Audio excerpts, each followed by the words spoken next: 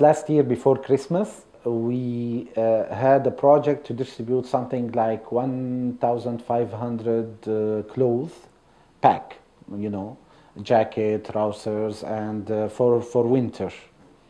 And it was about serving something like 900 families, okay? Some families with more than one kid, one child. So we distribute that we have distributed that during 3 days. And the last day, there have been a woman with two children receiving the package. And the very next day, she came back with her husband and the children dressing the new clothes they have with a cake,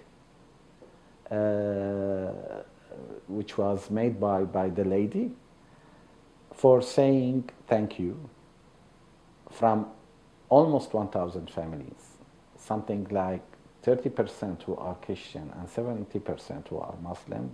That lady came back to say thank you with the cake, and she was Muslim. For me, it was a sign of, I mean, it's worthy to work. It's worthy to work.